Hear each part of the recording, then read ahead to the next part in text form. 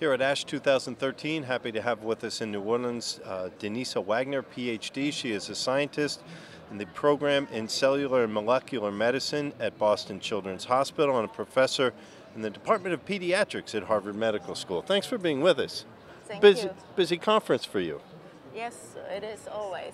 Okay, so you just came from a Meet the Scientist session and now we're having one. What are those sessions like for people that haven't been to one? I think it's actually nice.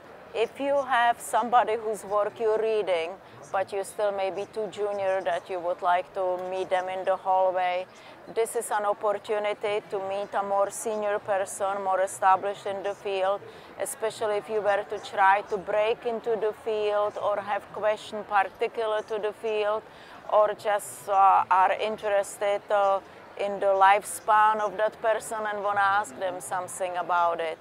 So it is pleasant. I had many women that were in my session that had questions also on the private side, how to handle life and how to handle work, etc. So it was interesting luncheon. What's the best piece of advice you gave? Think of yourself a little bit. Be independent and don't try to be always helpful to everybody else. Put your goals first. Very good. So you're studying inflammation with cancer. Tell me why this area and what you're doing. Okay. So we are interested in a new aspect of inflammation and together with thrombosis. And that is that the neutrophils have been shown few years ago, about 8 years ago in Germany by Arturo Zichlinski, to be able to release in an activated way the contents of their nuclei, the entire chromatin, also with enzymes that are in the cytotoxic granules of neutrophils, and they form a spider web with it. And it was demonstrated that with that they can attract and bind microbes, and then other phagocytes can come in and eliminate the microbes. When we saw that, we were thinking perhaps platelets can also bind to it, and if this happens in the bloodstream, we could develop pathological thrombosis. And we have demonstrated that indeed these nets, when they are released by the neutrophils, they are extremely prothrombotic.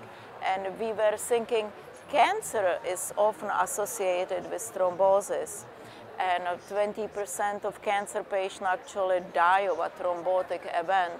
Could it be that having cancer could induce the neutrophils to go through it much more easily and release the nuclear DNA much more readily?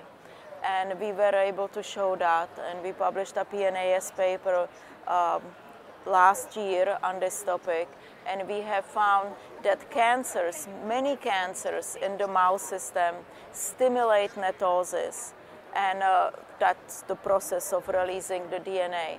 And after this happens, we can read the biomarkers of nets in the mouse's blood. And recently we have also looked at cancer patients, and we could find the same biomarker in their blood. And it correlated with times when they had thrombotic microangiopathies, which is a condition where they develop small thrombi all throughout the bodies. So we think that was interesting. So what do you do next? What do you have plans for next? So another thing that we now know that the cancer induces the nets, and they form also within the cancer itself. Now you can think of it as this nasty meshwork that is produced that has lots of enzyme on it, and it's fairly toxic because histones that are part of this meshwork, they are on the chromatin obviously, they are highly toxic. So it could have an effect on the cancer, and it could have an effect on the immune cells that are trying to protect the human body from the cancer. So next we will be investigating how the presence of all this meshwork of these nets that is clearly forming in cancer affects cancer growth and cancer progression. Okay. Anything else you want to add? No, I think that's fine. Very good. Thanks for stopping by and Nice giving us a stopping chance by. to meet the Bye. scientist. Okay, take care.